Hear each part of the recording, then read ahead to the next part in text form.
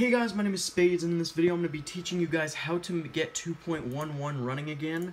As you guys can see, they added a metric crap ton of different icons and stuff. I don't think these icons are gettable yet, yeah.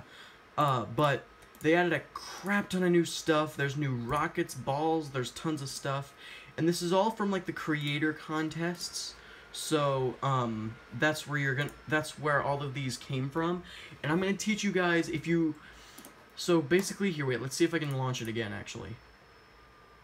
Yeah, okay, good, okay, so it is officially back, I officially have my data, okay. So, basically what you're gonna wanna do is go down to the bottom left. This only works for Windows, I don't know if I mentioned that. You click this, and you type run, R-U-N, into there.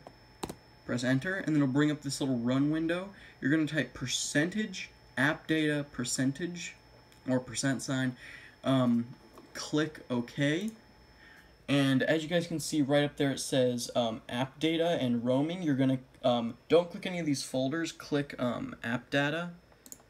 Once you've done that, click local, and scroll down until you see, this is in alphabetical order, so you're going to find Geometry Dash. You're going to double click that, and here's all your songs and stuff. So I'm just going to scroll down here.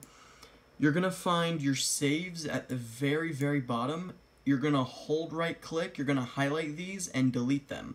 Now, make sure that hopefully you've saved beforehand. Like, you need to have, like, you guys know, like, if you create an account, you can save. Well, if you haven't saved,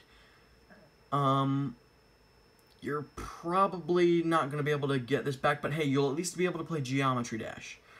So yeah, you delete those, and what I was able to do was just straight up go up and press play. So if you're not able to do that, let me know if you do this exactly the way I said, and yeah, hopefully this tutorial helps, and I'll see you guys next time. Peace.